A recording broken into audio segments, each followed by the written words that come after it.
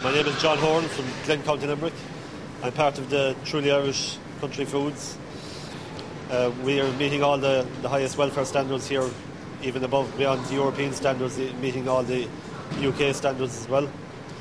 All our sows have all free access stalls. None of them are confined, only for during the lactation period.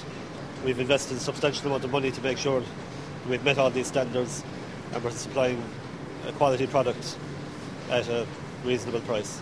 Truly Irish is a cooperative of pig producers in Ireland. We have 83 shareholders, and they all came together to form this brand.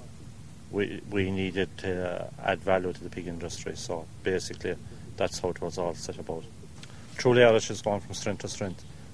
We're looking at retail sales this year of between 10 and 12 million, so we have 8% of the premium market, which that premium market is 23%.